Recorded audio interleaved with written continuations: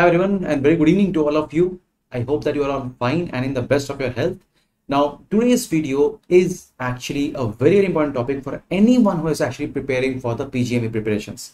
Reason being that those topics which I'll say is not actually covered in most of the classes that we do. And secondly, there's one more important thing I'll just point out here, and that is this topic is a high yielding topic. What I want to talk about this is there are some topics which is covered or you might have read in your second year days, and there's some topics which is not ever covered as you don't read them usually in your preparation days. So here I am to discuss all the instruments and the practicals important from the non-clinical point of view. So I will be covering entire biochemistry, physiology as well as pathological parts. Okay, I hope you're all ready and pumped up. And let's start with the class. So very good evening to all of you. Yes, very good evening to all of you. This class is about instruments and practicals in pathology. So let's see how many of you are in the live now. Oh, very good evening to all of you. I hope that every one of you should have some good amount of questions before we begin here, because this is a topic which I hope that that in second year we actually miss these classes. So yes, very good evening to all of you. The first one being this one. So any idea what exactly is this? So what you're seeing here is these all are the 4 actual types of small antibodies kept here. And if I zoom it here, it's written anti-A blue color, anti-B yellow colored, anti-D it's I'll say just transparent color, and anti-AB is the pink color. So what is this? It's all is used where? It's used in the blood banking. Yes, these all are used in the blood banking services. So what we do is the basic use of this all is to determine the actual type of blood groups. So what you know about blood group is there are a few things I will just point out here. See, in the blood group, when a question comes, you will be first of all asked about that what are the blood groups that you all know. So if you see this, you already know that the blood group has some antigens and will have some antibodies. So you look, the antigen in the blood group, like blood group A, will have A and H antigen. So we'll have anti-B antibody, right? A B blood group will have B and H and will have anti-A antibody. A AB blood group will have A, B and H. H is a precursor, you all know it. So we'll have no antibodies. But a O blood group will have only H, will have both anti-A as well as anti-B antibody. So this is first thing you should all know. So why I'm discussing this, because there's something called as Bombay. Yeah, a Bombay phenotype, in which there's neither A, neither B, not H. So the antibodies they have is anti-A, anti-B, and also anti-H. So what happened? There is a problem in the forward grouping and reverse grouping. You know what is forward grouping? So forward grouping is a type of grouping in which we look for the antigens. Yes, for forward grouping, we look for antigen, and for reverse grouping, we look for the antibodies. So antigen kahan hoga? On the RBCs, and antibodies are where? In the plasma. This is a forward and the reverse grouping. So often they are matched, but what happens, sometimes they do not match, and then is when we call it a problem in the forward and reverse grouping. One of the causes can be a Bombay phenotype. The only blood group we can give them is the Bombay phenotype blood itself. No other blood group will be possible to give them. Questions other than this has also been asked. Which of them is universal donor for the PRBC? Remember, a universal donor. Now for this, if the question is a PRBC, it surely becomes who? It is the O, because he has no antigen. So it becomes the O blood group. And if you have a choice, go for O negative. Similarly, if the question is for FFP, fresh frozen plasma, then you have to look for the AB, because they don't have any antibodies. So it will be AB, and negative because again the blood cells can leak. So any amount of blood cell leaking into the plasma can have that detrimental effect. So always look for AB negative blood group. Okay, this was the first thing I would just want to put it out here. Yes, very good evening to Lakshman, Maurya and Arjun, all of you. Very good evening to all 3 of you, and anyone who is all watching, please introduce yourself so that we can just move ahead with any doubt that you actually have in the live session I'm now having. Okay, next, so look at this one and tell me what is your answer. What is a blood group according to you? Tell me what is a blood group you think it is the answer. Quick, fast. What is the answer? Well, look at the answer. What do you say? A is what? Yeah, negative. B is, look at the agglutination. This is positive. And this is D. And D is also positive. So blood group is what? It is a forward grouping. In a slide method, the blood group is B positive. The blood group is B positive. So when you give agglutination, look at the agglutination, look at this agglutination dot dot dot like structures. These all are agglutinations, which is definitely positive here.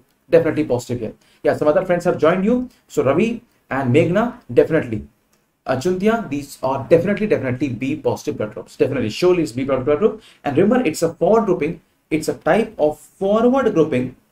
And in the forward grouping, it is what method? It's a slide method of blood grouping. But if it is asked which is the best method is the reverse grouping being done, forward and reverse both being done by the tube method. So remember, if you talk about the tube method, so why it is best? Because the tube method looks for both forward and reverse grouping. So both of them can be seen here. Yes, very good.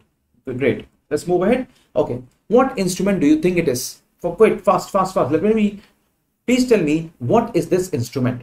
Now in this instrument, look at this whole, you can see this marking also. Look at the marking here. It is on one side, the marking is given as from 0 to 9, and other side it is 9 to 0. So what is it? It definitely is a Winthrop's tube. And what is this? It's a Pasteur pipette. It's a Pasteur pipette and with a Winthrop's tube. So again, this becomes a very important question for you all. A Pasteur pipette with a Winthrop's tube. Now, few things you should understand and remember here that can be asked that Winthrop's tube. Okay, if I say it is Winthrop's, so few things you must know here. And what are those? For a Winthrop's tube, you must first know what is the length and the diameter. Remember, Winthrop's tube is of 110 millimeter length and has a 3 millimeter diameter. Okay, 3 millimeter diameter. The use of Winthrop's tube, number one, it can be used to measure ESR, and definitely it can be used to measure PCV. The reason is the lower end is closed. Okay, this one is, it's a Pasteur pipette. It's a Pasteur pipette. Okay, it's a Pasteur pipette. Yes, it's a Winthrop's tube. It's a Winthrop's tube. Definitely sure. Yeah. So it's a Winthrop's tube with 110 millimeter diameter. But look at the markings. The marking will be from 0 to 10, and from 10 to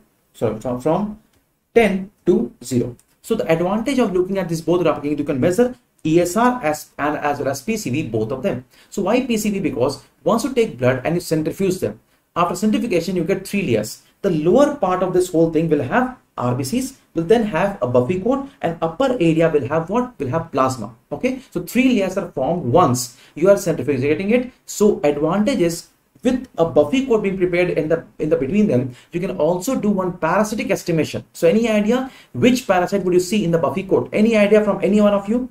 My question is, which parasite can you see with the buffy coat? If you have an answer, tell me in the group. What is the answer to a parasite? Which parasite can you look for in a buffy coat? So for a buffy coat, you can definitely look what? Yes, the LD bodies. The LD bodies of the Kala-azar. The Kala-azar can be looked into with the buffy. Yes, Plasmodium is mostly where? In the RBCs. So Plasmodium is not better to see in the buffy coat. But yes, if you do a fluorescence staining, then you can look for a Plasmodium. Else, the better answer is a buffy coat has a better advantage of looking for smear prepared from buffy coat for LD bodies. The Leishman-Donovan bodies, it is the LD bodies. Okay. Now, a similar type of instrument like this one, it is just his brother. It is called as Westergren tube. So why it is Westergren? It's a Westergren tube, and what is this? It's a stand. So Westergren has a sign because first of all you should understand it's open at both ends. The biggest thing that you should understand is big, open at both ends. The length, it's 300 millimeter in length. Okay, with 0 to 200 mark. The marking is just double of what was in Winthrop's. It is 0 to 200. It's open at both the ends, and diameter of this is a bit less than the Winthrop's tube. It's around 2.5 millimeter. 2.5 millimeter. Okay. Now comes a big question. Can you tell me the anticoagulant you use in the anticoagulant that you use in the Westergren tube? Anyone can tell me what is the anticoagulant you can use in the Westergren tube? Let me see how many of you know this. Anticoagulant for Westergren is what? And anticoagulant for Winthrop's is what? What is the anticoagulant? Anticoagulant for Westergren and anticoagulant for Winthrop's. For Winthrop's, what is the answer? Let me see how many of you know this. So anticoagulant for the Westergren is actually a trisodium citrate. And the ratio is actually 1:4. The ratio is 1:4 of the blood. 1:4 of the blood. But for the Wintrops, what we use is EDTA. Yes, dipotassium EDTA. Dipotassium EDTA. The question is, can we do Westergren in EDTA? Yes, you can. But for that, it is called as new or modified Westergren method. That is called as modified Westergren method. Okay. Yes, for Wintrops, if you say that what is the best anticoagulant, the best anticoagulant for Wintrop, best one is actually what? The best one is actually what you're saying is double oxalate. Okay, so double oxalate is the best method for Wintrops, but this is all not available in most of the laboratories. So what we mostly use is EDTA, but for Westergren, we use trisodium citrate in a ratio of 1:4, and that, you know, it's the color of that tube is black in color. It's a black in color. Okay, it's often black in color, and here we'll talk about this in the upcoming next slides. So see here, look at these tubes. Yes, we'll get a good idea. So what are these tubes? So see, in this tube, you can look at this black color tube, this black one. The black one has a sodium citrate in the ratio of 1:4. Okay, but the light blue here, the light blue has a ratio of 1:9. So I'll just talk about these various tubes that you should know here. First of all, I'll talk about the tubes here and what do they contain and what are the basic uses. Like if you talk about the lavender color, look at this lavender color. Lavender color, that is purple. You can say lavender, you can say, or purple. It actually has dipotassium EDTA. Okay, it is used to do CBC and the ESR. But which ESR? Yes, I hope you got it correct. Which method? It can be used to do either a Wintrops method or a modified Westergren. Okay, remember ESR for Wintrops or a modified Westergren. Okay. Second, then you should look for the red color. Red means it is having no anticoagulant, and so we prepare serum for it for the LFT and the KFT. The yellow tube you see, this yellow, this red. The yellow tube you see often has a clot activator. They have a clot activator. Because they have clot activator, they often are again used to use for serum only. You look at the green color.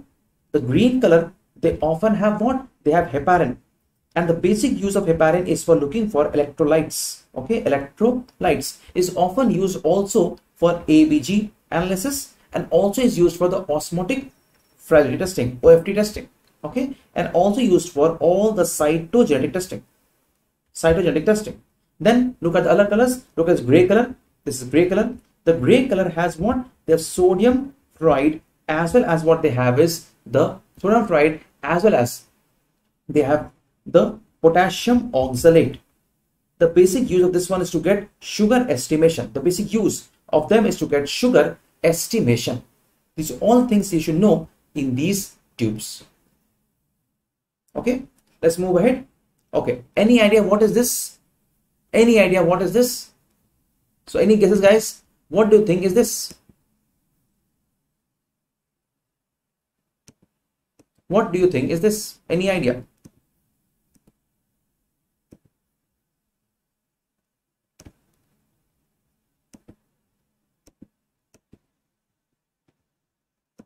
So guys, buck up. What do you think is this instrument? This instrument is what? It is actually a bone marrow needle. It is called as SALA. It is SALAH. SALA bone marrow aspiration needle. Okay, it's a bone marrow aspiration needle. It's not called SALA, it's SALA. Okay, remember how to identify this? Look at a side screw. This is a side screw. It's the biggest identification point for a bone marrow needle. If this doesn't have a side screw, it becomes cleaner. It will become a cleaner. Now look at this needle. This becomes a Jamshedi. Okay, full name is Trifine biopsy needle. Okay, look at the handle. Okay, look at the stellate, and this is the needle. And this needle, if you look at the end of this needle, it has a edge like this. Okay, edge like this, a beveled edges. Because beveled edges, they are called as beveled edges. This is actually what? It's a Jamshedi Trifine biopsy needle. Jamshedi Trifine biopsy needle. What can be asked in this? The question often asked in this one is, what is the site? It is PSIS for an adult and for a tibia, medial tibial velocity for a child.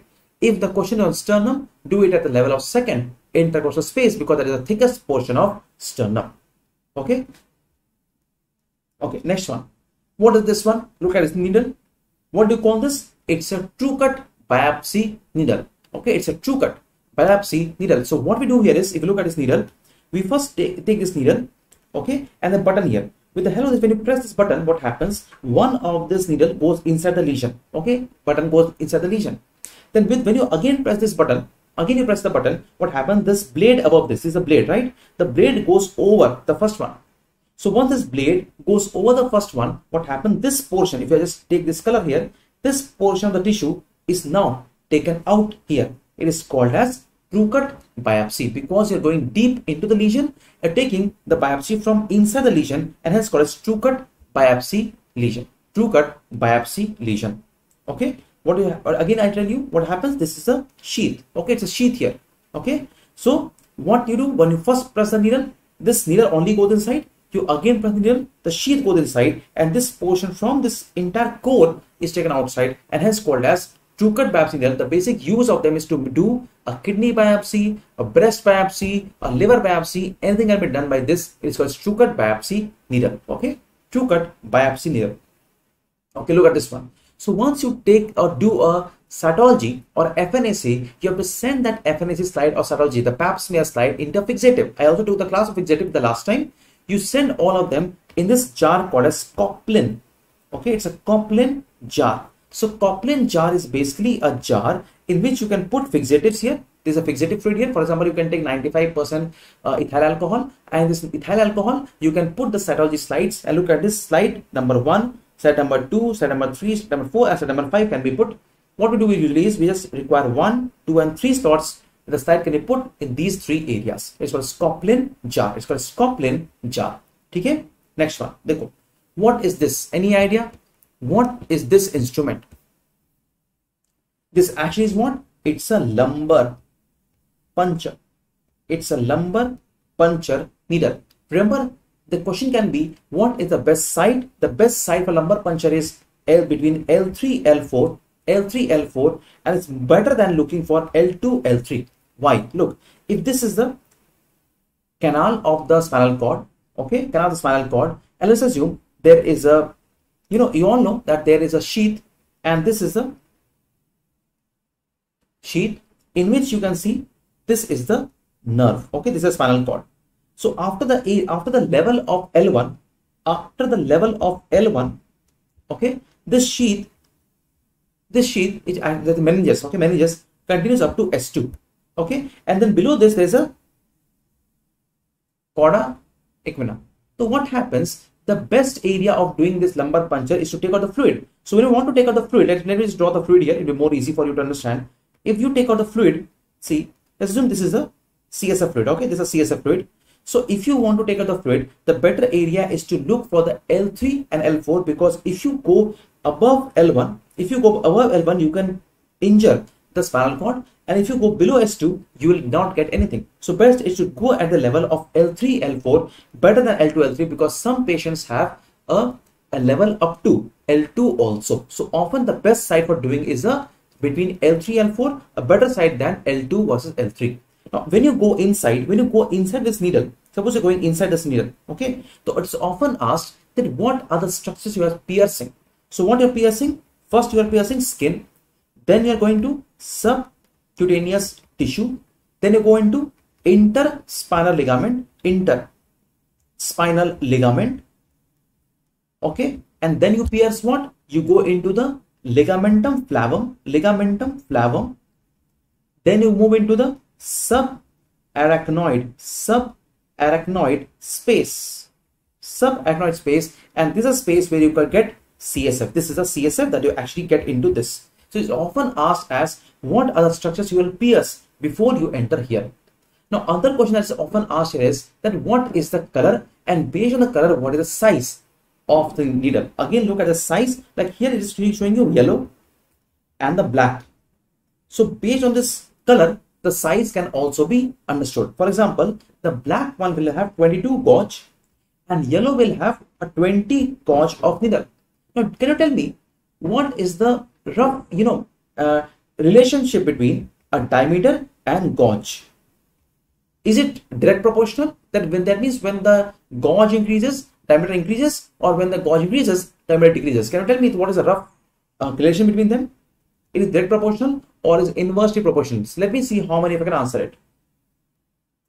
Okay, 24 gauge is usually available mostly for the FNAC needles, 20 to 24, but this is black is 22 and yellow is often 20 gauge. Okay, blue is 25. Remember, blue is 25 gauge. Blue is 25 gauge, and you might have seen pink also in most of the wards. You can find pink also. It is 18 gauge.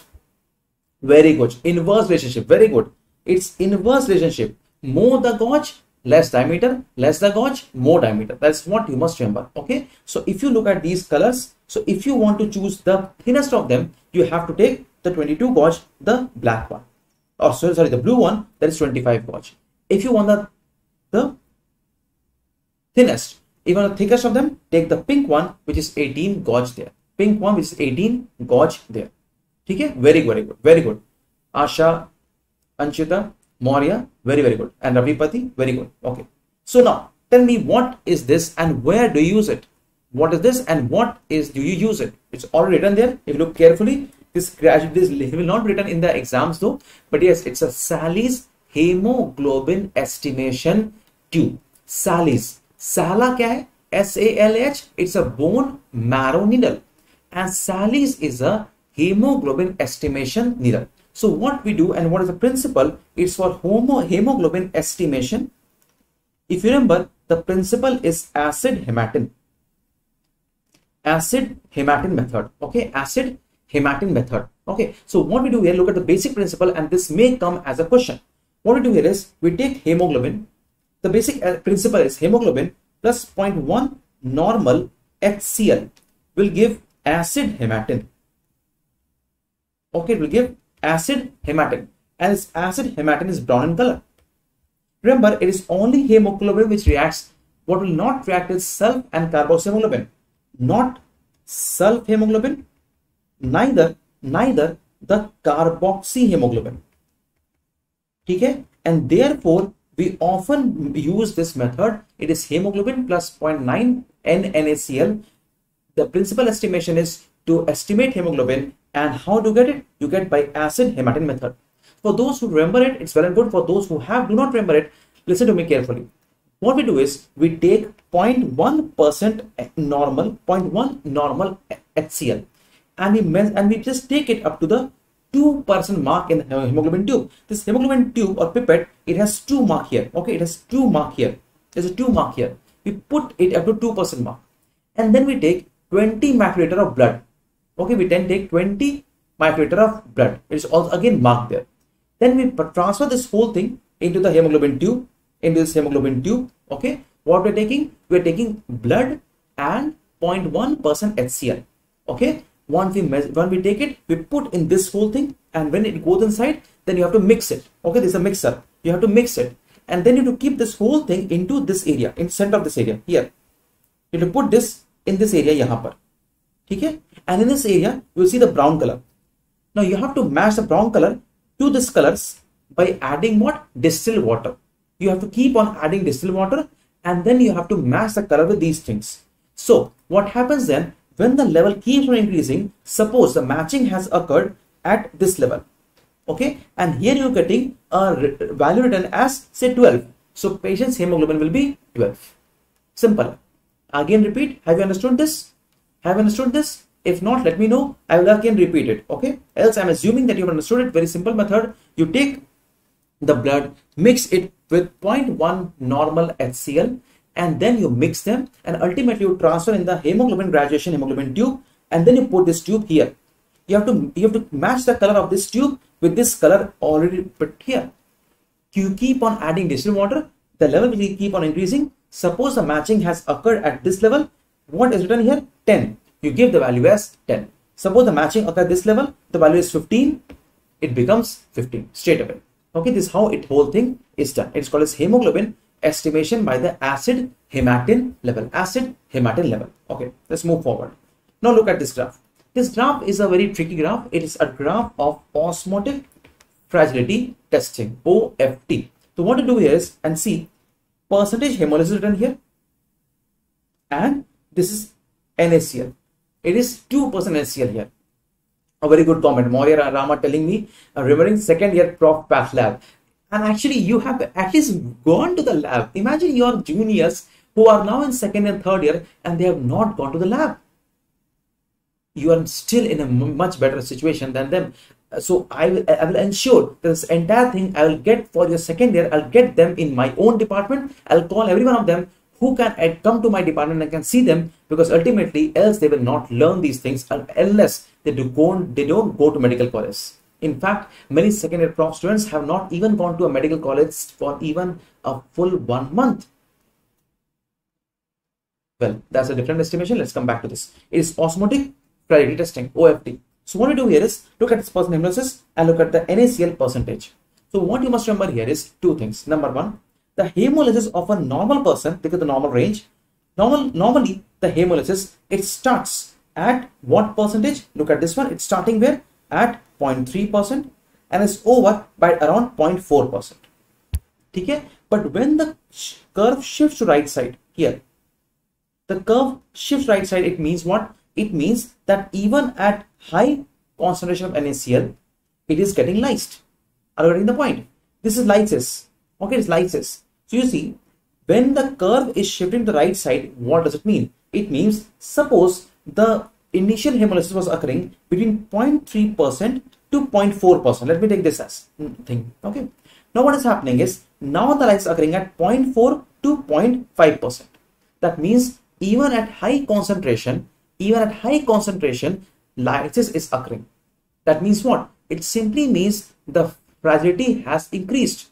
It simply means what? It's the implication.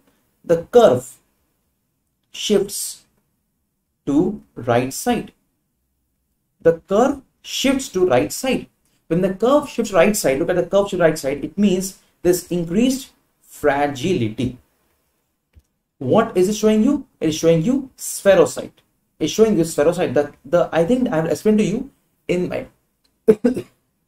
your classes that why does it happen. Similarly, if the curve is like this, it means if the curve is shifting left side, left shift, it means there's decreased fragility, and this occurs in a microsite. It occurs in a microsite. So two things, spherocyte may right side shift, microsite may left side shift. Left sided shift is occurring in the microsites. Okay. Sure. Next one. So any idea what is this? Guys, any idea what do you think it is? What is this? So see, what is this? This basically is a RBC counting fluid, RBC counting pipette, and this one is a WBC counting pipette. Okay, with the RBC you can also count platelets. But remember one thing, what you're noticing in how to identify this.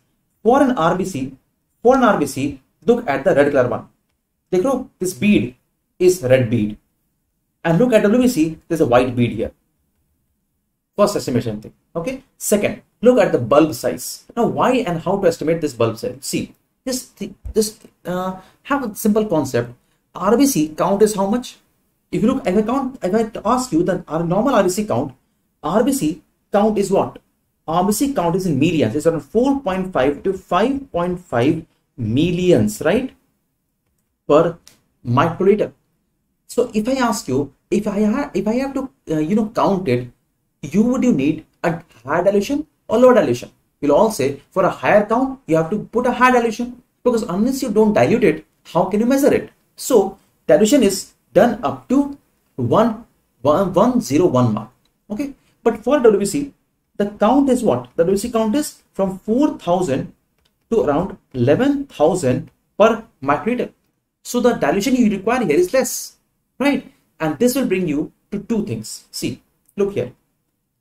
Dekho, in RBC pipette, how to identify it? By the red bead, first of all, and WBC pipette by a white bead. This question was asked in last year INICT, so please listen to me carefully. Next, you see, there is a mark of 0.5 here, a mark of 0.5 here. That means initially you take the blood up to 0.5. Okay, you take the blood up to 0.5 here. Then what you do, you then have to then dilute it by diluting fluid up to 101 mark. That means what are the identification features of a RBC pipette? Red bead, first identification features. 101 mark here. First you take blood up to 0.5 and diluting fluid up to 101. And this area, they will have a mixing there. Mixing is done up to this part. In the WBC pipette, the mark again is 0.5. They go 0.5 here also, 0.5 here also. Here is red bead, is white bead here. Here it is 101. What is written here? 11. It's 11 here. Matlab dilution. Please understand, dilution of a RBC is how much? 0.5 and 101. Ultimately is taken up to 0.5 and you take actually 100.5. So 0.5 and 100.5, it becomes 100 time dilutions. 100 time dilution. And for WBC pipette, you take 0.5 and it's 11 here. So ultimately you take 0.5 and 10.5. Matlab 1:10 dilution. So remember again, for RBC you take 1:100 dilution. Okay. And for WBC you take 1:10 dilution. Because ultimately you have to discard the 0.5 one.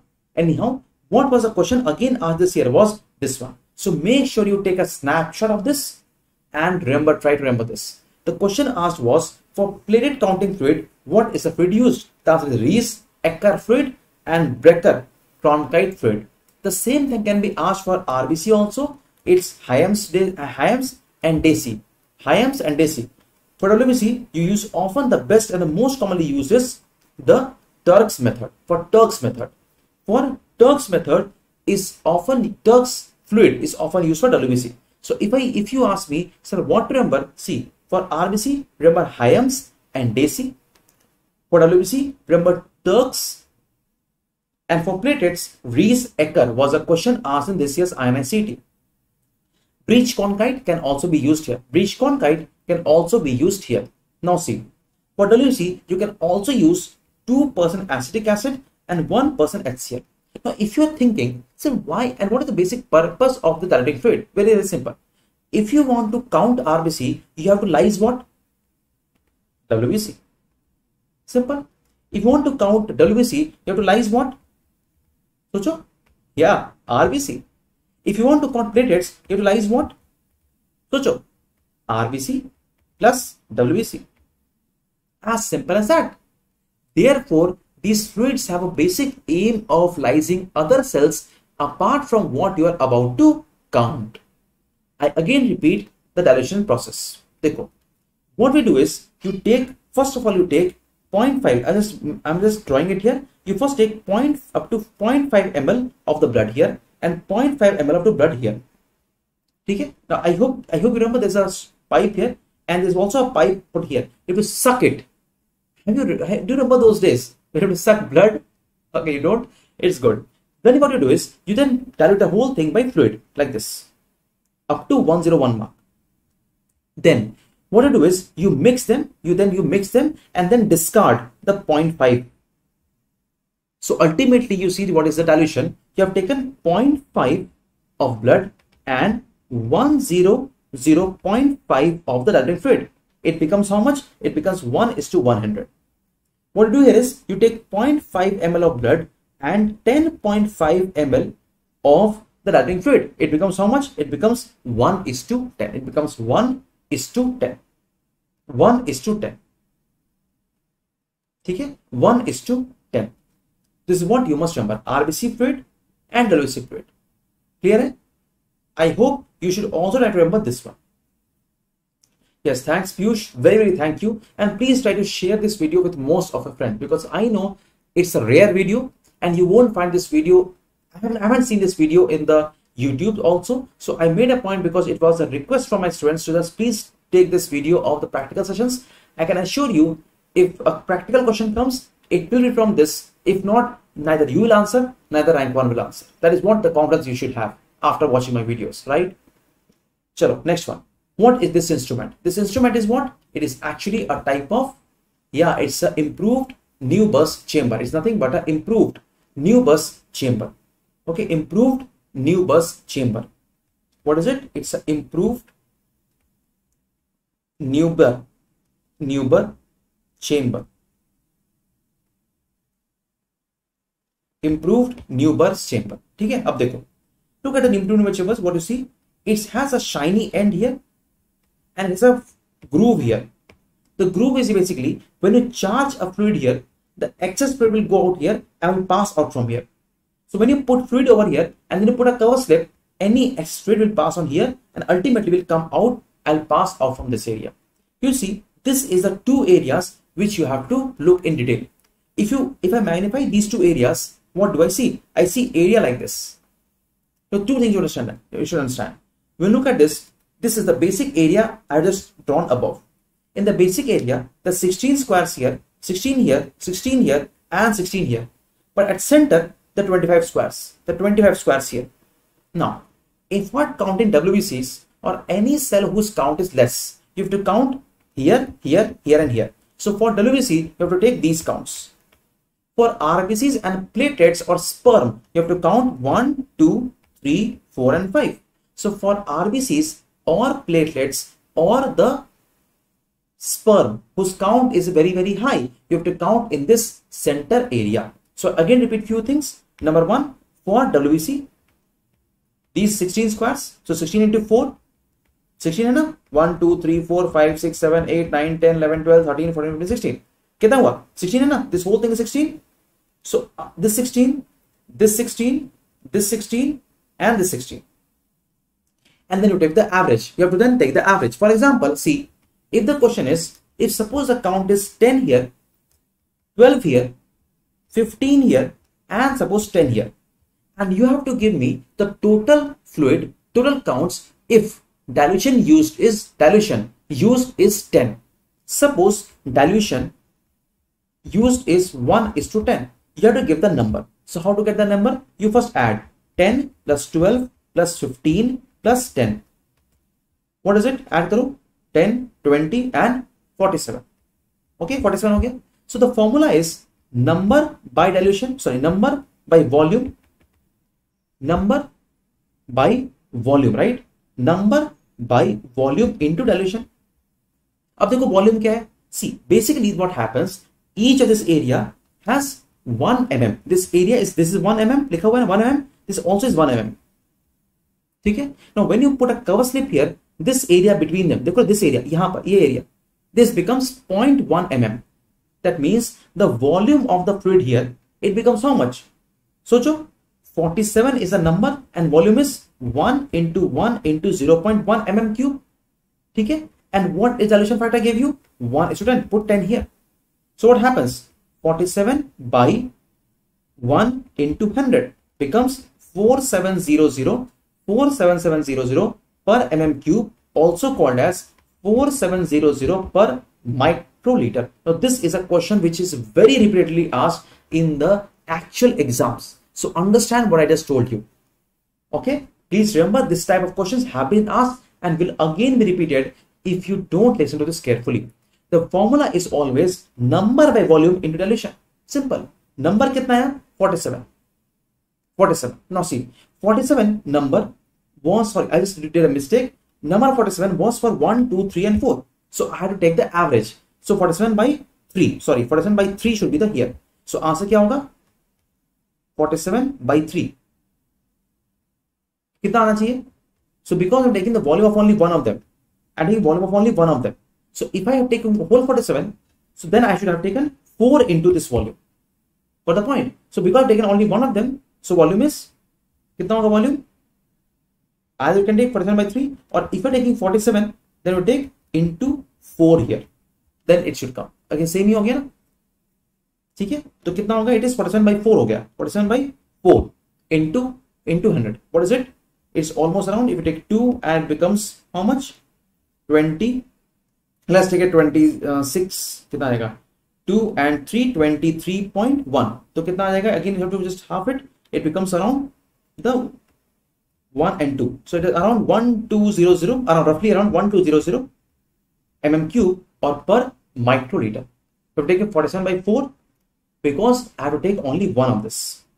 So I will take volume of all the 4s or you take any one of them and volume also one of them. ठीक है? Yes, it should be 47/4. It should be 47/4. Yes. ठीक है? Got the point? Okay. But for RBCs, you have to measure here. These 5 square you have to take what? For RBCs, for platelets, as well as for sperm. As well as for sperm. RBCs, platelets, sperm, you have to take it from here. So are you all clear here? Can I get some yes here? So for those who understood this thing, can I get some yes in the chat group? I took number कितना है? Add किया मैंने 47. Volume कितना है? Volume 1 into 1 into 0.1. But because I have taken 4 of them, कितना हुआ? 4 into 1 into 1 into 0.1 becomes 47/4 into 100. 47/4 into 100. So the answer is this thing. ठीक है? Okay. Next one. Yes, thank you. Chalo, I think it's clear now. Let's come to this one. This is actually a flow cytometry scatter plot. It's a flow cytometry scatter plot. What is done here? The cells are moved along a single straight line. Then from this area, a light is incident. After passing through cell, some light goes in same direction and some goes in side direction. The light which goes in same direction is called as forward scatter. Remember, it's directly proportional to cell ka size, and the side is called as side scatter, proportional to the granules as well as the nuclear complexities. Okay, granules and nuclear complexities as well as nuclear complexity is what it is proportional to the side scatter. Forward is called as FS and side is called as SS. So based on this, you can also be asked to plot them in the scatter plot. For example, if I draw this plot like this, forward and side scatter. Let's say I have to put lymphocyte which looks like this, and I have to just compare this with suppose eosinophils, which is a bit larger than this, which has 2 nucleus, so more complicated nucleus, and has a large granules like this. You have large granules, something like this. So see, among these two, you can really understand this is a lympho, it's a eosinophil. If I have to put these two cells in this plot, what will I do is, lymphocyte has small size, lymphocyte will come here. Because lymphocyte is small in size and they neither have any granules. But when you compare this to eosinophils, eosinophil has more size, so more forward, and more side scatter. It will come here like this. It will be of eosinophils. Got the point? So because eosinophil will have more size and more granules, so it will have more forward and more side scatter. So based on this, various morphology can be estimated based on this. Okay. Now some questions from urine estimation. Again, this can be asked this year because they have been waiting for this. They haven't asked this for quite a long time now. So look at this. First of all, when you do urine estimation, few things you should understand. The best sample you take is actually what? A random urine sample. However, you can often take a 24-hour urine sample for estimation of protein or creatinine or a catecholamine hormones.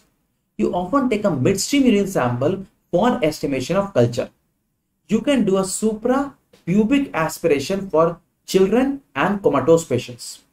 And catheter can be given in bedridden patients or children only. Some preservatives are used. As a preservative, we use boric acid. Remember, as a preservative for urine, we use boric acid. As a preservative, we use boric acid. But if you want to look for the form element like casts, for casts, you have to surely put the I'll say fixative agent called as 10% neutral buffered formalin, which we mentioned also in the last class. So that is often used if there is a cast estimation. Else you can use boric acid if urine has to be measured on the or has to be seen on the next day. But now look at these 4 urines. So what is test being done? The test is called as Benedict test. Benedict's. What is Benedict's? A simple thing is, if the urine has reducing substance. If urine has reducing substance, then the Cu Cu2 plus will react with reducing substance which is in the urine, Cu2 plus in the Benedict solution. Benedict has Cu2 plus, okay. Reducing substance is where? In the urine, and it will convert to Cu plus. Now the concentration of Cu plus is proportional to the color produced. What is the color? Very simple to remember. Remember the mnemonic Vibgyor, VIBGYOR, rainbow का Vibgyor. So क्या होता है? You can remember the same phenomenon. Start from blue. Okay, blue. It is 1 plus. Then green. Okay, green. Sorry, blue is minus. Sorry, blue is actually minus. Green is 1 plus. Yellow is 2 plus. Orange is 3 plus. And red is 4 plus. This can also be put under some various concentration. The actual concentration here, like if you look here, color क्या होगा? Green, yellow, orange, red. Don't remember. Gyor, G-Y-O-R. Vibgyor वाला Gyor, G-Y-O-R. G is 1 plus, yellow is 2 plus, orange 3 plus, and red is 4 plus. Now what this plus means? Green means 0.5%, yellow means 1%, orange means 1.5%, and red means 2%. This is simple estimation of the urine reducing sugar. So who belong to reducing sugars? Who are those? It can be glucose. But can any of you tell me what are the other reducing sugars which can also give the test false positive? Can any of you tell me what are the other things which can also give this as false positive? Glucose to hoga hi. What else can give this false positive? Often it is a big problem in inborn error of metabolism. You can also be given a question like this. A child had a disease and was giving you the Benedict positive. Any of you can tell me? The right answer is galactose and fructose. So any patient who has galactosemia or fructosemia can also give this substance positive. So that's a bigger problem of the Benedict tests. Yes, vitamin C can give it. Vitamin C can give it, but substance wise it can be galactose or can be fructose. Very, very good. Yes, very good. Very good. Okay. But upon this is a question often asked in an MCQ. Galactose, fructose, and also vitamin C. Well, what do you think is this? This test is called as Rothera test. Rothera test. How do we do Rothera test? What we do is, first of all, it is test for ketones. Which ketones? Acetone. Okay. Ketones are acetic acid and beta hydroxy butyric acid. Now can you tell me among these 1, 2 and 3 which of these are not detected by Rothera test? Rothera test will not be able to detect which of these ketones. Any of it can tell me? Can any of it tell me which of them will not be detected by Rothera test? By the time I'm writing the basic principle. The principle is ketones, they actually react with sodium nitroprusside in presence of alkali. What is alkali here? It is just what? It is alkali is the ammonia. Okay, alkali here is ammonia. Okay, and what will give you rise to the purple color. Don't forget the purple color being formed here. This is a purple color here. You have purple color. This is a purple color you find here. It's a purple color here. Yes, the correct answer is beta hydroxy butyric acid. Correct answer is beta hydroxy butyric acid. These are measured, but this will not be measured. Yes, this will not be measured. These will not be measured by Rothera test. Rothera does not measure beta hydroxy butyric acid. Rothera does not measure beta hydroxy butyric acid. Okay? Acetone is measured, acetic acid is measured, but this one is not measured by Rothera test. So it will give what? It will give a false negative reaction. I hope you remember that ketones often come positive in, yes, diabetes. DKA, diabetic ketoacidosis, can also come positive in dehydrations. It can also come positive in dehydrations, or can come positive in prolonged fasting. Can come positive in prolonged fasting. Okay? So just have a quick revision, a fast revision, guys. What all did we study? This is what it is about the blood grouping, and in the blood grouping, these are various antibodies.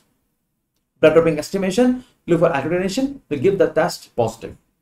This is a Winthrop's tube with a Pasteur pipette.